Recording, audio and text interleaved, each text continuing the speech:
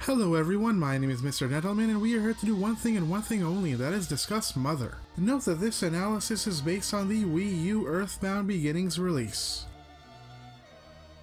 Our story begins with one Shigesato Itoi, a man of many talents who was inspired by the first video game he played, Dragon Quest. For the next 2 years he played games obsessively, noting what he would and would not do, and he eventually wrote out designs for a title of his own. Certain adults of the era were skeptical of video games, but the late night show 11 PM had a gaming feature on which Itoi defended the hobby. Nintendo president Hiroshi Yamauchi happened to be watching and was impressed by Itoi's arguments. He was invited to Nintendo to help with PR for Nakayama Miho no Tokimeki High School, one of the earliest dating sim titles. In a talk with Shigeru Miyamoto and others, he showed them his designs for an RPG that would be different for its use of a modern setting. Miyamoto, a man skeptical of RPGs, skeptical of yet another celebrity-endorsed Famicom game, skeptical of whether or not the copywriter could pull this off, and skeptical of the idea in front of him, rejected the proposal. Itoi was supposedly so upset that he cried on the train ride home. But a later call from Nintendo said that if he was serious about the project, they would support it, and he enthusiastically agreed. Itoi had hoped that, like with advertising, a team would immediately be assembled, but Miyamoto explained that development protocol called for one signing and committing first. He gave him a text adventure games documentation and said Itoi had to do something similar. Miyamoto knew the quality depended on how much effort he was willing to invest, and in turn Itoi reduced his work hours to complete the document. Yamauchi, who enjoyed Itoi's works, established the development company Ape in Ichikawa to, as he put it, make sure the game was made by talented individuals and the ideas did not dry up. Itoi was appointed as CEO. Miyamoto put together a development team from both Ape and Pax Softnica, beginning work on ESP1.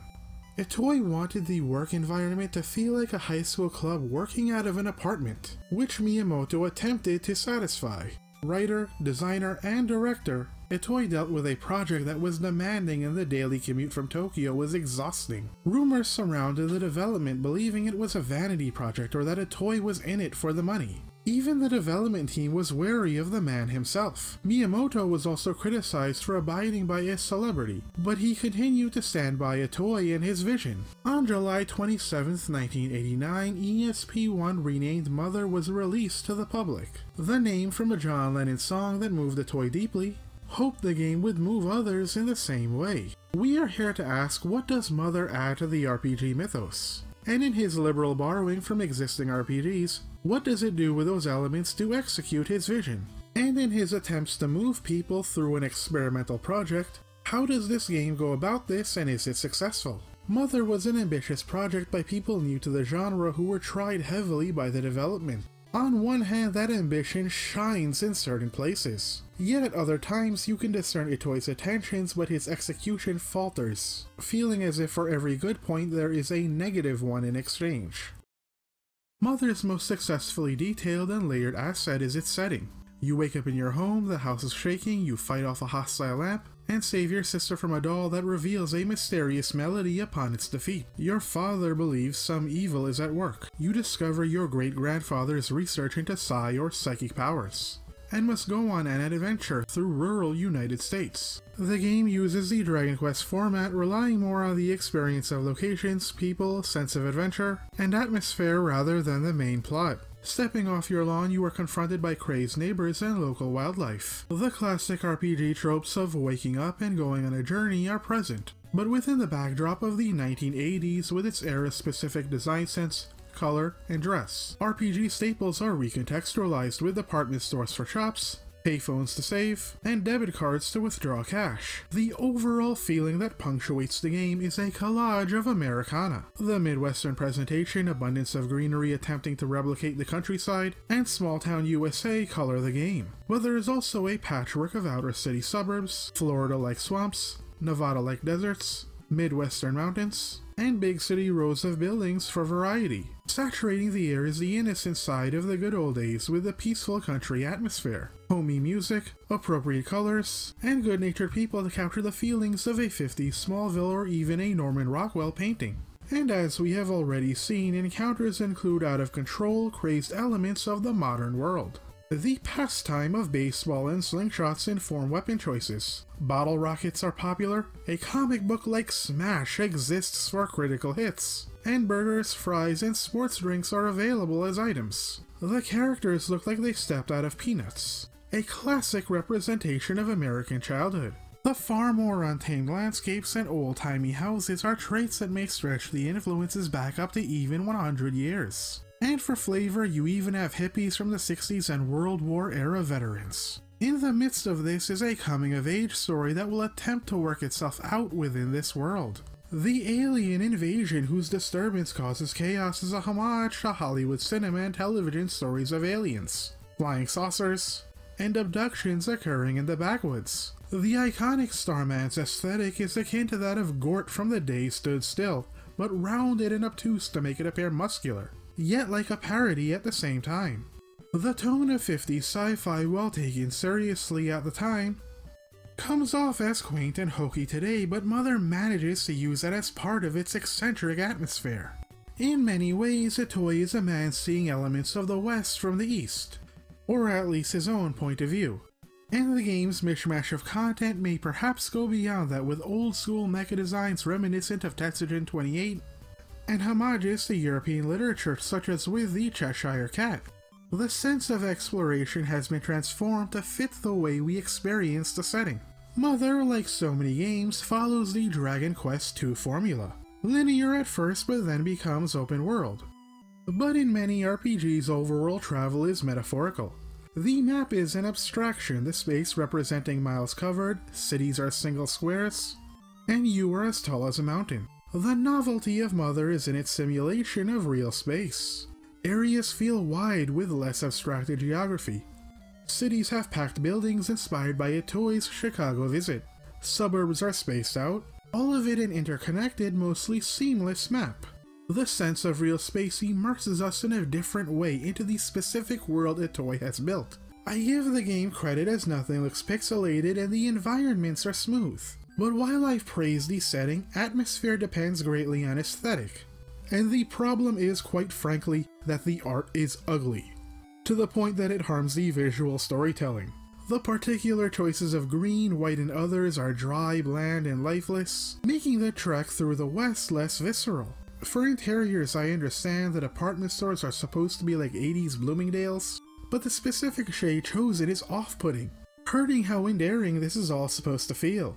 The game's idea of a dark house consists of scattered assets scattered across a black screen. The absolute worst is that every room is a repetitive trapezoid, dungeons being endless halls of them, which is boring artistically. It makes areas such as these factories more tedious than they should be. The sprite art does not help, as they're sloppy and lazy like terrible versions of Ed, Edd and Eddy. Magicant is meant to be this otherworldly wonderland of the game, but tends to fail due to all of the above factors as well. While I am sympathetic to how someone upon release may have been taken in by the attempt at fairy tale appearance and music, it has not aged well and does so little for me.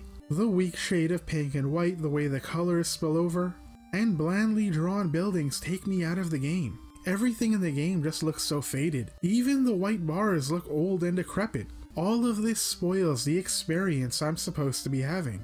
When artistic design fails, the function of the visual storytelling through setting is damaged. In short, when the visuals lack visceral power, it can ruin immersion and the experience of the world. But this alone cannot ruin the overall format, so perhaps the narrative can save it. The goal of our journey is to find the 8 melodies for Queen Maria to remind her of a song she once knew. The search for music has a wonderful fairy tale beauty to it. A fantasy queen who lost her tune and the poetic mystery behind its disappearance. The problem is that's not how the early game begins. Even after your father tells you to journey to find out what is causing chaos in the world, your goals are vague, and as a result I felt unmotivated going forward. I am fine with no clear plot and villain at first, but you at least a discernible goal or mystery with intriguing clues. After the first melody, you proceed into smaller individual stories much like the Dragon Quest games. But the question becomes one of their quality use of that framework. You must venture into a graveyard full of zombies, almost cartoon-like in fashion, to save Pippi Lundgren, an XP of Pippi Longstocking. It is essentially this version's game of saving a princess early on. So far, decent enough. The second melody involves buying a baby canary and returning it to its mother in a canary enclave. As quirky as the elements are, an actual sense of story is non-existent. The weirdness is nowhere near charming enough to stand alone. The third is more interesting, with a singing monkey saving the zoo from a starman that is causing the animals to go wild, and ends with the monkey giving you the melody. The intelligent monkey is again charming and even a bit mysterious since he can sing. Using a zoo as a dungeon is creative, and the Starman is our first insight into the larger alien invasion. But at the end of the day, it's merely fine. There are fun players and individual events, but they're presented so simply they don't have much weight to them. Upon entering a cave, we can use telepathy to enter Magic Ant, like a child entering a fairy tale. I commend the idea of using Psi to interact with the world, one of the earliest games that allows you to use your abilities in such a way. We meet Queen Maria and are finally given our reason to find the melodies. The fourth one is located in a haunted mansion where at the bottom the piano plays it for you. Again, the idea of the dungeon and its background has interesting components, with a homage to how Western fiction playfully deals with such areas. But in the end, it's just a backdrop without anything to really sink your teeth into, or story or any kind of reasoning. An oddball cactus that's easy to miss gives the fifth with absolutely no fanfare. The following melody is granted to you by a dragon who reads his sheet music after you defeat him. While again lacking in story, I did like the unique take on the fantasy beast. You obtain Eve, a robot built by your great-grandfather to protect you. When it sacrifices itself, the seventh melody is revealed. But does that mean George planned for the final one to blow up? And the final one is at his gravestone, which I suppose makes sense.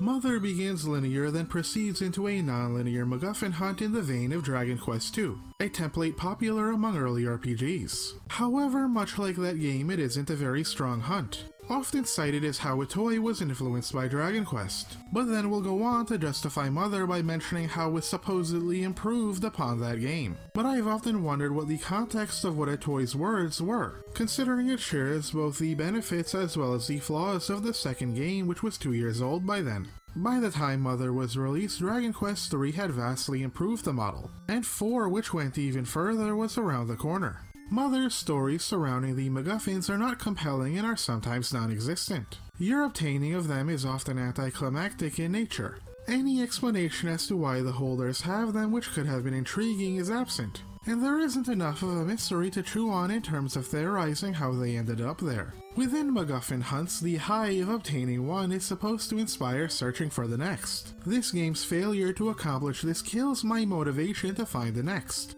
There are those who enjoy the story, but many are already franchise fans, and I do wonder if that comes from reading back what they had loved about future games back into this one. Also, some of the hints for figuring out certain objectives can be incredibly obscure and easily missable. Mother tries to rely on the search for melodies, giving the feeling of being ethereal and mysterious, but it never manages to ascertain that level of power and influence as an atmosphere-driven game. Considering this is part of Mother's overall concept, the result was a monotonous feeling journey. I felt a disconnect throughout the game, feeling little as I went along. What colors so much of Itoi's work is his trademark dialogue and humor, with his own brand of being offbeat and weird. The NPCs convey much of this with great lines. Some comical, some philosophical, some thoughtful, all with a childlike sense of eccentricity. There are about 300 NPCs with almost completely unique dialogue. Taken together with everything else we see, including cats swimming on the ground and babies being able to communicate telepathically, the particular form of silly and absurd come together to play into the unique atmosphere a toy tries to shape. It has some of the strongest NPC dialogue of the time. If I had to say there was a downside, it's the consistency. I don't always think every piece of dialogue hits the mark. I do admit, however, some of this could be the low caliber of early 90s localization, which could have been unsuccessful in bringing out the Japanese text flavor. The game's strongest moments are where it goes all out. The dance show where you get on stage and do a little number. Driving a tank to defeat a giant robot boss. Being overcharged to stay in a hotel in the haunted city only for the concierge to reveal he's a Starman. And getting Eve to mow down enemies. When the game unveils its most endearing ideas, it manages to capture my attention. Though there are moments where this fails, such as having to fly a plane 3 times, and having to empty your inventory to have 12 spaces to hold enough tickets for a tank ride. One of Mother's most successful achievements is music as a storytelling device. Keiichi Suzuki, a Japanese rock band leader well-versed in many genres, was responsible for the arrangements, and he's good at setting the tone. Hirokazu Tanaka, who already had a few Nintendo soundtracks under his belt, had some issues with what Itoy wanted, but eventually was able to find harmony with Itoy's vision. The overworld themes mimic Dragon Quest II, with the first theme, Pollyanna, feeling like that of the Lonely Traveler, playing when Ninten is alone, while the more joyous Be and Friends plays when you have a party. Flippant Foe and Yucca Desert sound like old folk music. The Underground and Ghastly themes have this classic, creepy, hidden sound to it. Humoresque of a Little Dog sounds like the Beatles' When I'm 64, while the hippie theme sounds like Chuck Berry's Johnny B. Good, adding this offbeat western flavor. Magic Hand's music is a relaxing, fantastical song, fitting as it's a fairy tale rest stop. Some simply function for their setting, such as the factory theme with its slow, mechanical rhythm which works in contrast with the fast-sounding battle theme, and sometimes the music is simply just gorgeous, such as Snowman with its feeling of snowtime beauty. And even though I'm not personally fond of the 8 Melodies song, I admit that's more taste-driven, because much like everything else I deeply respect the composition work. By far in terms of sound quality, Suzuki and Tanaka's work deserves to be spoken of in the same vein as the best of NES games. The enemy design also plays a part in how we experience the world. Real animals are reimagined in silly and goofy fashion, whereas more silly ideas come in the form of the disembodied eyes of your mother, father, and Groucho Marx. Magic Hand has among the most unique, such as with the teddy bear. And of course you have the aliens themselves. My personal favorites are the flying saucers, anthropomorphized vehicles, and any of the disturbed humans. Like certain RPGs of the time, some enemies express more personality in combat. Groucho is more or less harmless, and if you wait, he'll grant one party member some experience. Many fights play to a variety of musical tracks, and similarly to what Kawazu was doing with staged encounters, he has moments such as how zombies are posing as certain NPCs. It is implied that the influence of the aliens, namely the final boss, is what is causing people and animals to become violent and distressed, giving the existence of encounters some good gameplay story synergy.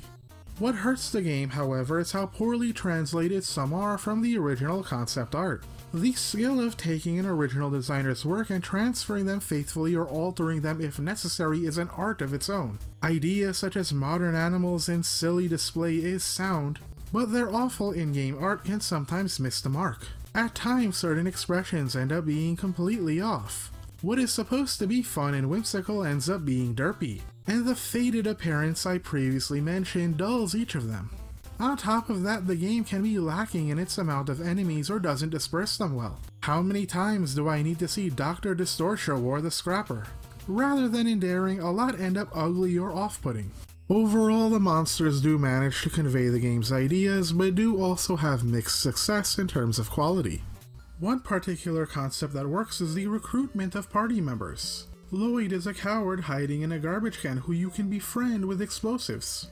To recruit Anna, who is optional, you must return her hat to her. And Teddy, again optional, can only be gained after engaging him in a manly duel. These manage to be quirky and give the sense of actively attempting to make a connection, thus befriending the character in question. 2 of these being optional only heightens that feeling, making it feel as if you were going out of your way to do this. The team dynamic includes Ninten as a strong attacker with healing and support side. Lloyd specializes in using offensive items. Anna began the trope of females wielding frying pans, but she is primarily your major mage with offensive and healing side.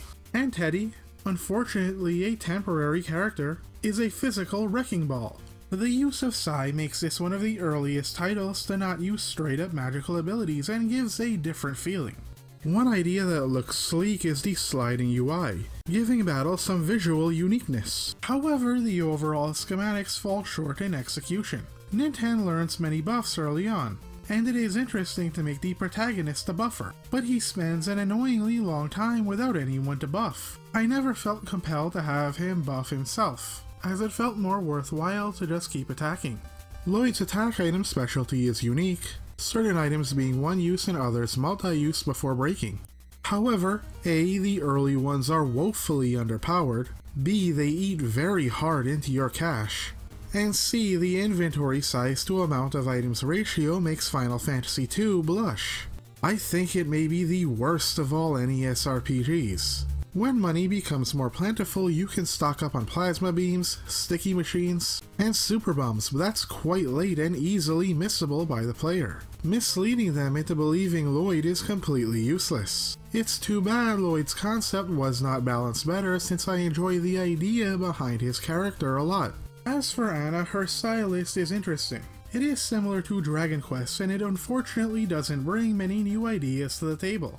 On top of that, it lacks a substitute for Dragon Quest's grouping system, but it has some novelties such as how PK Freeze Gamma reduces enemy HP to critical, though these obviously only work on certain enemies. Beam Gamma can insta-kill an enemy while the highest level deals high damage, and Fire Omega can defeat all enemies. But her learn rate is really awkward. When you first gain Anna, you have to grind for levels to get her up to speed, during which she blazes past certain skills, making them useless. Even after, she learns so many so quick that many become obsolete rather fast.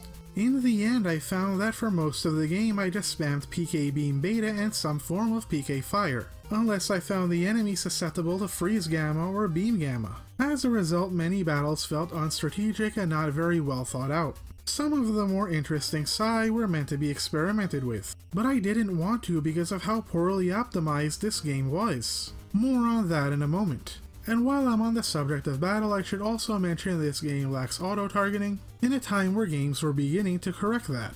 Overall, the dynamic of the team is novel, but his execution did not follow through with it, especially in an era where RPGs were devising more interesting strategies, and as a result, it ends up boring. I personally enjoy challenging RPGs even among the slower moving 80s titles, but Mother crosses the line from difficult into frustrating. The early to mid game is fine, but you eventually run into increasingly unbalanced enemies. While the overworld encounter rate is fair, the dungeon rate becomes absolutely abysmal and rage-worthy. Eventually this culminates into constant encounters into enemies who do obscene damage. On top of that, the enemy has a decent smash chance, with those moments being almost a guaranteed one-shot. The game at some point becomes a chain of constant difficulty spikes rather than a curve. I was particularly frustrated when I had a character die near a town that had no revival.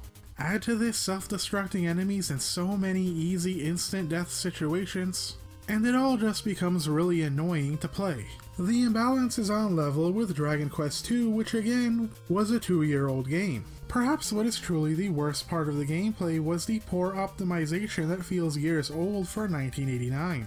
Everything in the game is just so slow and takes time and exacerbates everything else. The battles were even slower than its contemporaries, which weren't exactly blazing fast themselves. Everything from choosing attacks to going from person to person was so slow. It is what deterred me from experimentation, and I just wanted to get through the entire game.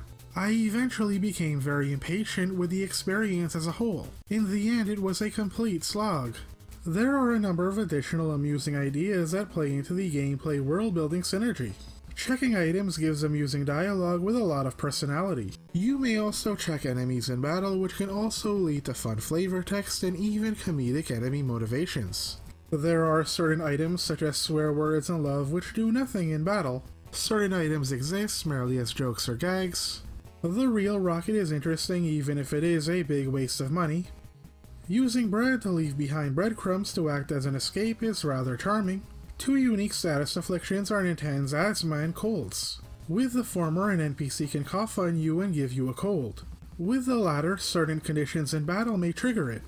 Both are amusing but can be frustrating since you may be in an area with no doctor. Items to relieve these ailments may be expensive early on as well, and you may not be carrying any to begin with due to the inventory. These were meant to fulfill the function of reminding you that this is but a child, but it is too bad they end up as nuisances. Much has been made about the game's grindiness. As someone used to old school RPGs, this did not bother me, at least at first. There are two issues. First, when you recruit a character, they are level 1 and you must grind them out every time, which is time consuming. Second, no matter how much early RPG experience I have, not even I have become enough to ignore Mount Itoy, an area the namesake admitted was not playtested to the point it is better to run from every fight.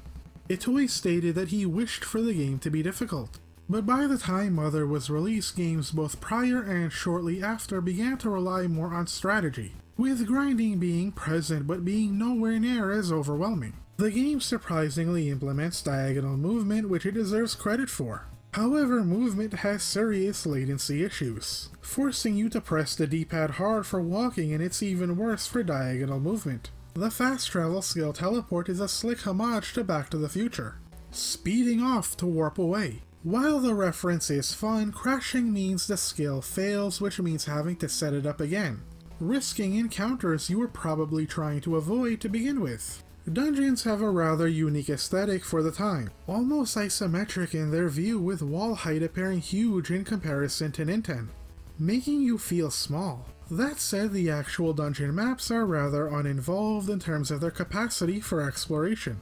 The either this door or this door setup is rather fine, but the game becomes overly reliant on it and it feels unsophisticated compared to how other NES dungeons would have more subtly dealt with the idea. And sometimes the samey aesthetics make it hard to navigate certain dungeons as you find that too many areas look the same.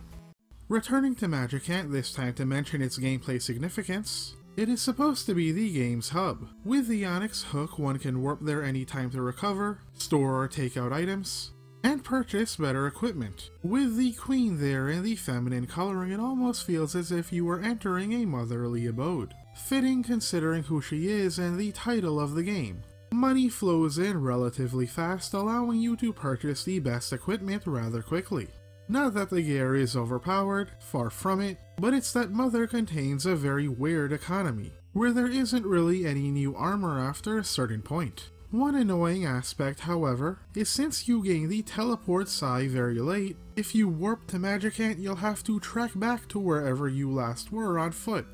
Overall, in my analyses, I attempt to get caught up in the world or charm or plot or whatever the game is specifically aiming for, as well as going into it to experience it as if I were playing in the 80s. Mother aims for the experiential, attempting to bring together setting, atmosphere, music, comedy, and its most important moments. But the faltering execution means it is a mixed bag of ideas that work and don't work, meaning that while I acknowledge what it is attempting to do on a mental level, I was not truly able to feel and experience it on an aesthetic level, overall leaving the game to never reach that level of transcendence it truly wanted.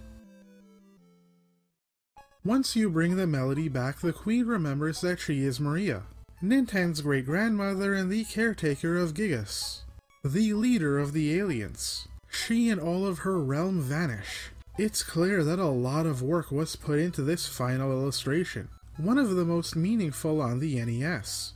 Beyond Mount Itoy, you come face to face with Gigas. The battle itself is quite excellent, with Gigas taunting you while your attacks have no effect. His onslaught is incomprehensible, beyond the senses of human beings, bringing the Lovecraftian sense and feeling of the ignoble and expressing it within the battle system.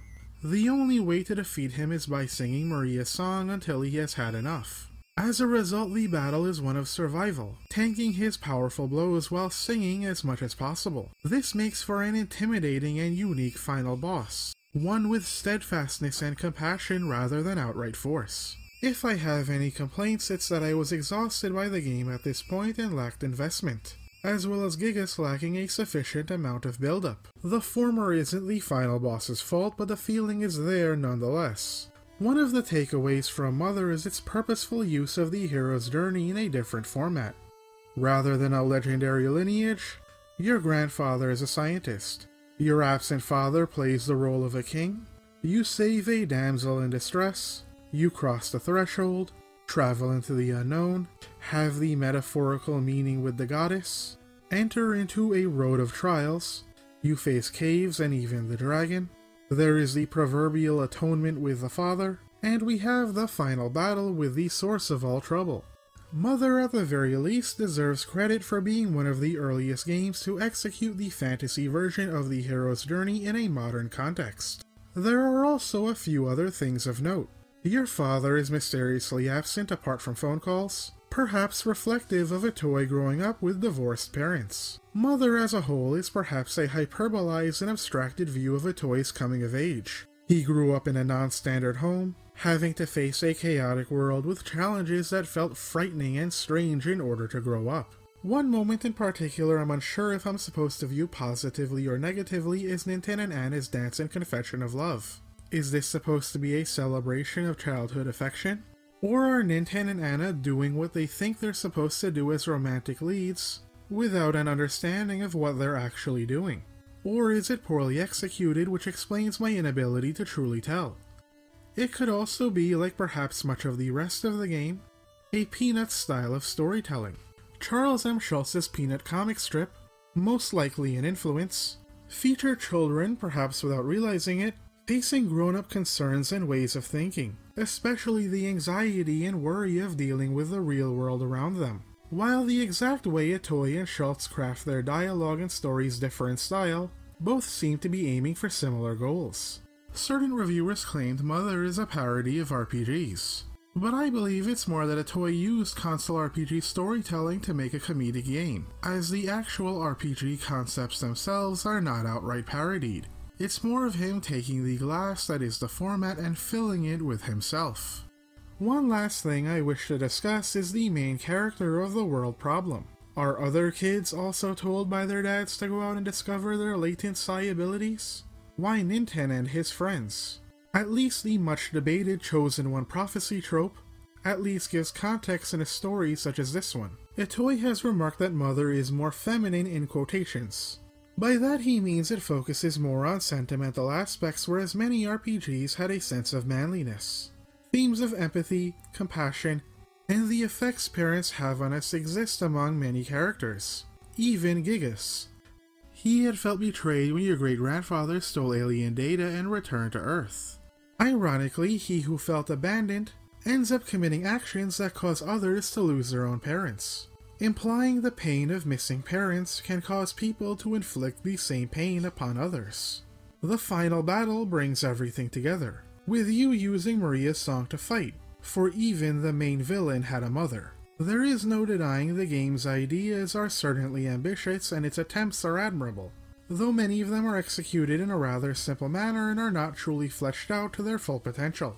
As a result, there is that lack of impact and thoroughness of storytelling we keep coming back to, because so much of this doesn't hit with full force. Perhaps that's why when Itoi made the sequel, it also functions as a quasi-remake of this game.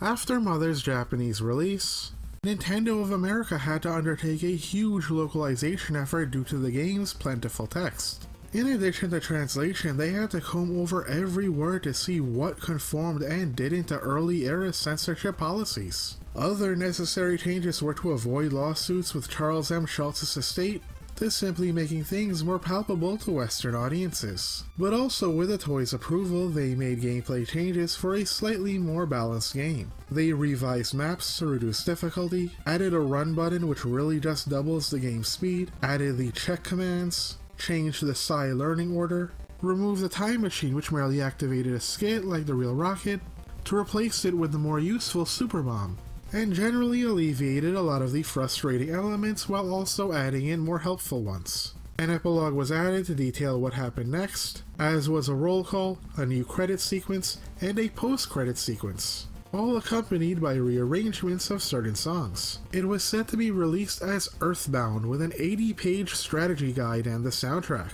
It was previewed in Nintendo Power as Nintendo wished for this to be a success. Work was complete in 1990, but after a 1991 delay, it was cancelled entirely. Localization producer Phil Sandhoff stated once the Super Nintendo appeared, NOA decided it would be too expensive to produce and market. However, the difficult translation project led to changes within Nintendo, as they began a more concerted effort to keep international audiences in mind when developing games, working much closer with Nintendo of America. In the early 90s, fan translation group Demiforce were working on a translation when they discovered the game collector Kenny Brooks possessed a beta cartridge. Backed by a crowdfunding campaign, they paid Brooks $400 to use the game to dump the ROM. The title screen was altered to read Earthbound 0. 2 in-game anti-piracy measures were found which hackers eventually circumvented, leading to a newer re-released ROM. But about 26 years after Mother's Japanese release on June 14, 2015, with an announcement by Itoy himself before the Nintendo World Championship, Mother as Earthbound Beginnings was launched on the Wii U Virtual Console. Turning back the clock a little, a sequel would come in the form of Mother 2 for the Super Famicom. In localization, it would inherit the name Earthbound while also being released with a strategy guide. The game takes place long after the original, though very much inherits the first game's spirit. To promote the upcoming Mother 3, Ape and HAL Laboratories began development on Mother 1 and 2 for the Game Boy Advance, a compilation of both games. Modifications were made to allow the game to fit the portable screen, while sound quality suffered due to the Advance's sound chip. The build of the game is actually that of the console localization, complete with every change made, just with the original Japanese text. This was perhaps due to Sero being instituted the year before, perhaps leading Itoy to believe it would simply be easier to use this version, leading to a rare case of reverse localization.